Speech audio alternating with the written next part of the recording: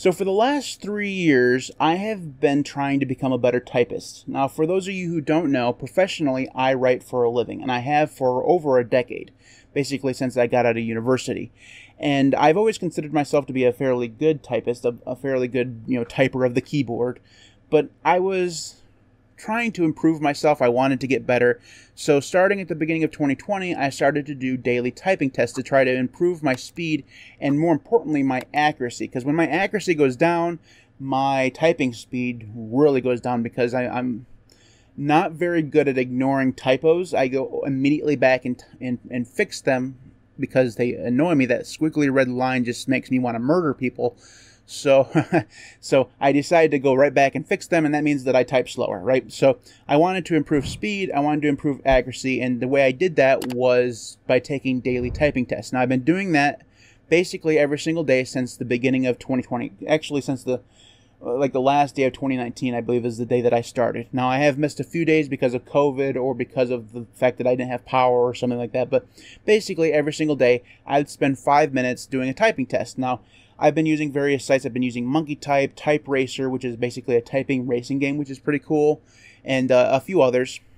And basically, what I wanted to do today was kind of talk about my experience with this process and just talk about some of the things that I've learned along the way and just share with you my experience. So, before I jump in, if you'd leave a thumbs up on this video, I'd really appreciate it. It would really help the channel. So, when I started in 2020, at the beginning of 2020 or late 2019, I guess, the last day, I had an average word per minute typing speed of around 70 words per minute. Now, that's actually pretty good. The average for most people is between 40 and 60. So I was above average, and I would say that my accuracy was around 92 to 95%. Now, again, not a horrible accuracy, but even the fewest mistakes would slow me way, way down.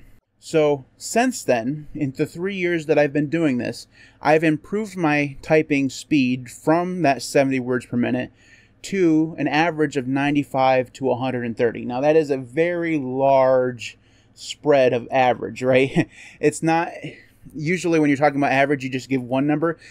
My average varies significantly based on what I'm actually typing in the typing test. So if I am doing something short, like you'll see in the B-roll, I can get up to 130, 140 words per minute. I don't think I actually got that while I was recording it, of course, because of course not.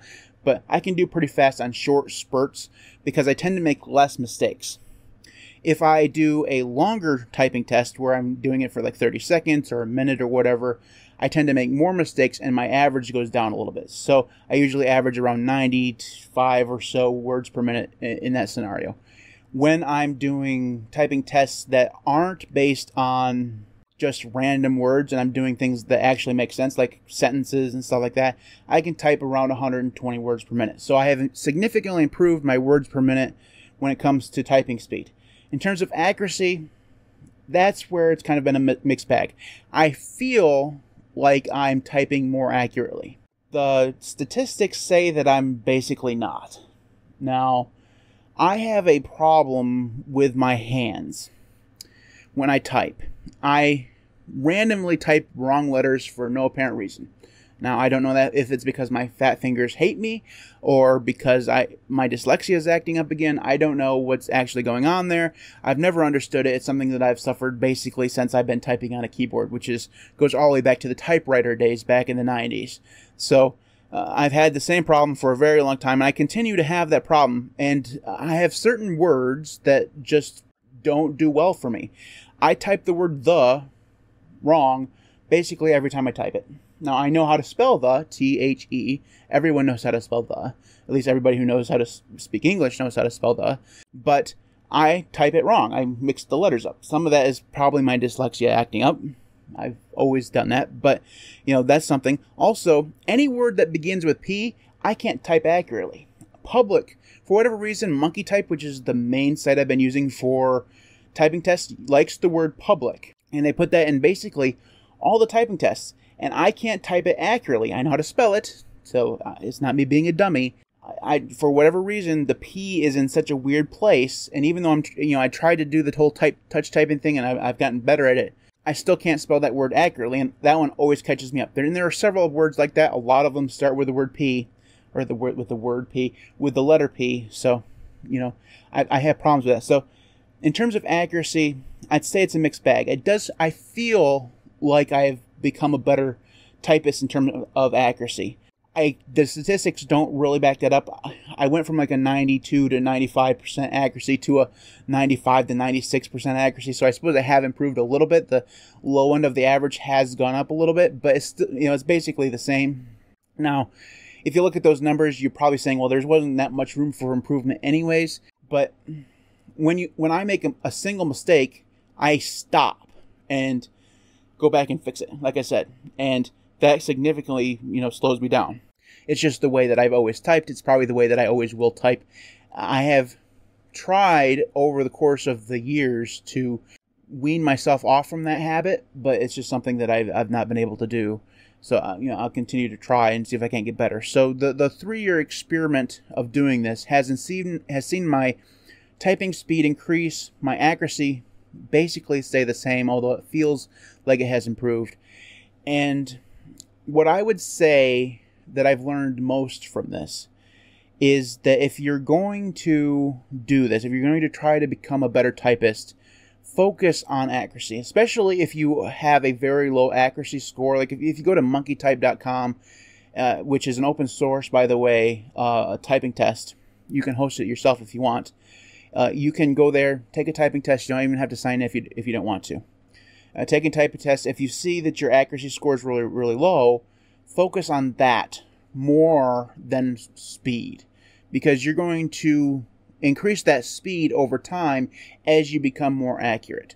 That's the one thing that I've learned. And even though my accuracy hasn't improved that much, I think that because I've been focusing more on accuracy than the speed, it has helped that speed increase just a little bit.